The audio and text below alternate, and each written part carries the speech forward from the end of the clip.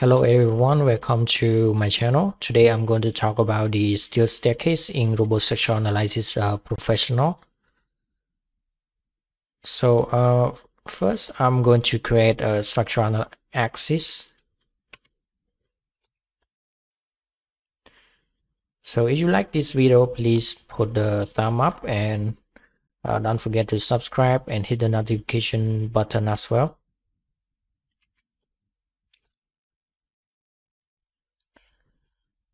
And next we can create the vertical axis.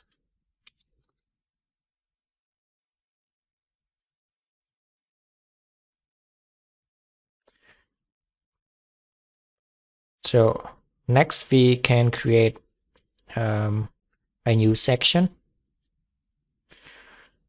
So I'm going to use the section from Japanese database. And for the column, I'm going to use this one.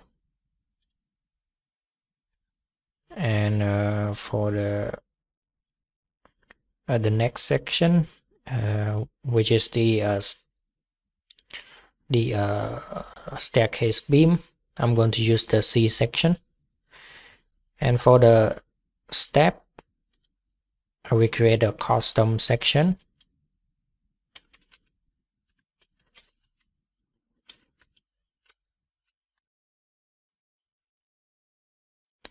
And next we can draw the structure. So first I will draw the column, and we can turn the shape on. And next I'm going to draw the beam. So this is the landing. And next we can draw the stair beam. Now we copy this beam.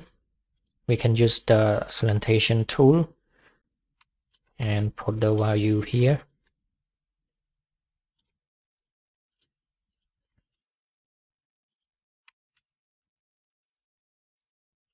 So we have a small gap here. And next we can apply the support condition.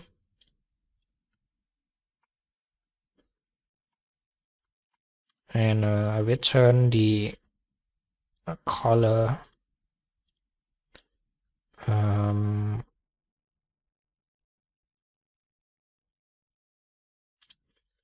this one.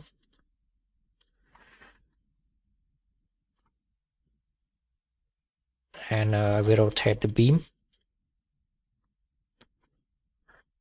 This one 180. And we keep maybe this one 182, and this one, and this one, this one, and change this to 0. So next we can draw the step. So we can create the node inside the beam here. So with input 10 segment here. So now we have the internal node, but the beam still one piece. And next we can draw the step.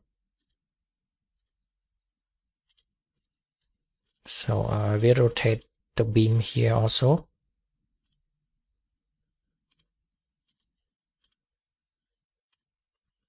And we can copy it.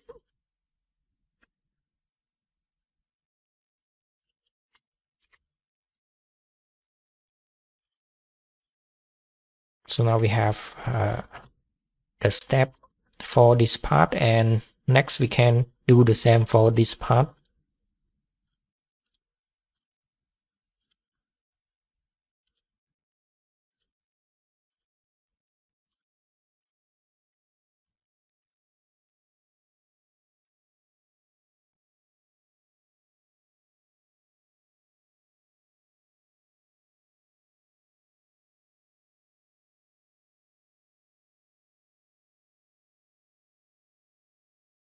So this is the staircase that we're going to design in this video. Next, I will draw the cladding in order to put the load.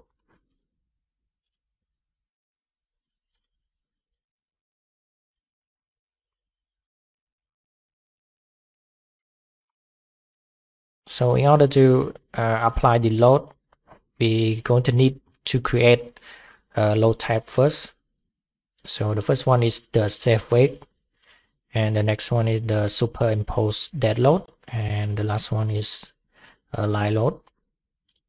So first we can apply the dead load, and next live load,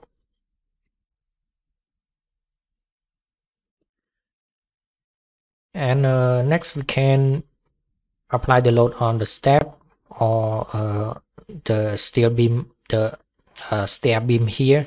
Also, if we have the handrail or something add on the stair beam, but in this video I will only apply the load on the staircase. Sorry, the stair step. So we can choose the member tab here and uniform load, and this is the live load. So let's say -2, and for the dead load -1.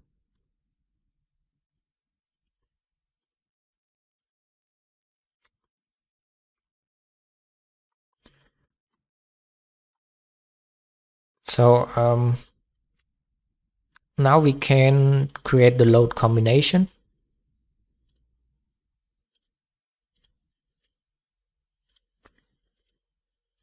And next we can run the structural analysis. And for the result, we can actually show the deformation.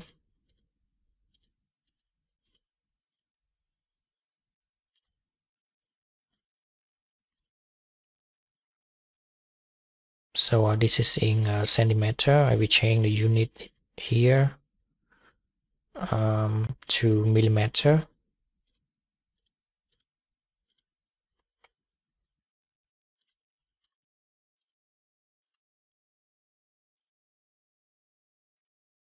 We can check the service load.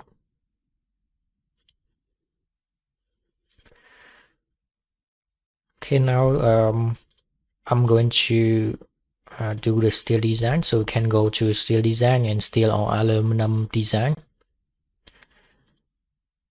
and I will turn the cladding off. So now we have this member. We can turn on the member type here. So we have the beam and column. We can copy it and paste it here, and we can put the ultimate load here. So we have our number 4 to number 9, and we can run the steel design. So this is the result. So everything is okay. And if you think that it is not economic, you can reduce the size of the beam here or the column as well. But this is just for the idea, and you can create custom section in order to save the cost as well. So this is it for this video. I hope you guys enjoy it. So thank you so much for watching. I'll see you guys in my next video.